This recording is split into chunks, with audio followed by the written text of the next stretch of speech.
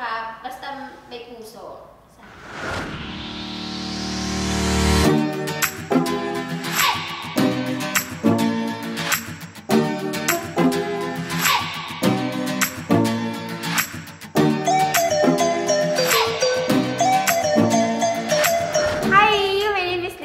I'm from the Rewards and Recognition team.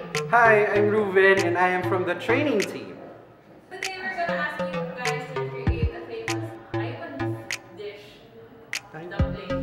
So pork and shrimp dumpling. So here's the twist.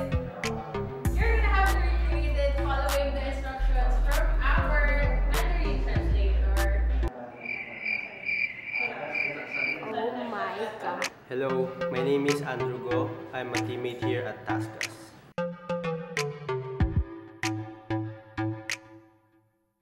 The ingredients that we are going to use are the cabbage, spring onion, the ginger, the ground pork, and the shrimp. The first thing you need to do is grab the knife and chop the cabbage.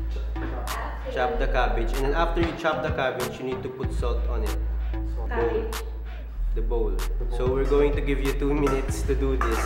So timer starts now. Chop! Chop, di ba ganun? Chop. Tama ba? Chop! Chop ba yung parang super liit? Ground cabbage. Ground cabbage. How much salt? As many as you can, Rue. Wala siyang sinabi yung gano'n kadami.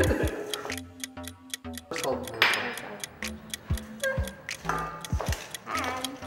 So for the next step, you need to peel the shrimps.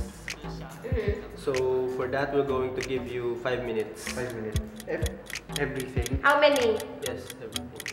Favorite ko to eh. Raw shrimp? Oh, hilaw. Siyempre ito. Hey, malapit na. Ito na. Ilan pa ba? 2, 4, 6, 8. Ilang minutes na lang? 1 minute. Oh, dito mo sa bowl lagay. Parang Hindi, okay na dito na. Teamwork. Done. Done. For the next step, you are going to do 4 things with 5 minutes for the whole process. So the first step is slice the spring onions. Chop the spring onion. Chop naman, no? Hatiin na natin to. Yan. 30 seconds. 30 seconds na lang. Wait na. Sagada na natin. I don't feel any pressure right now.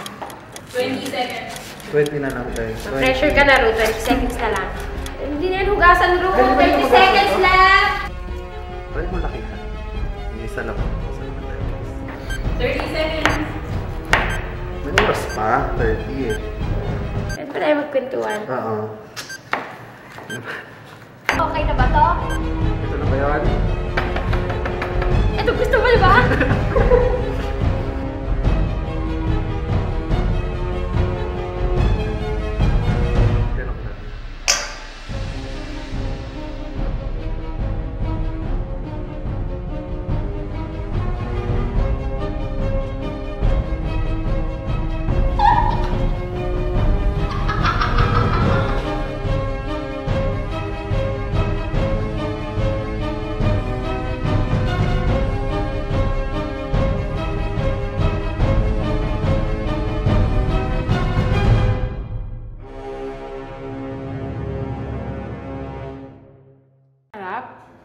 Kumain tissue. Yay! Yeah. What have I learned from this challenge? Actually, it was a challenge that came from our team leads from Taiwan. And I think what we've done right now is a part of their culture.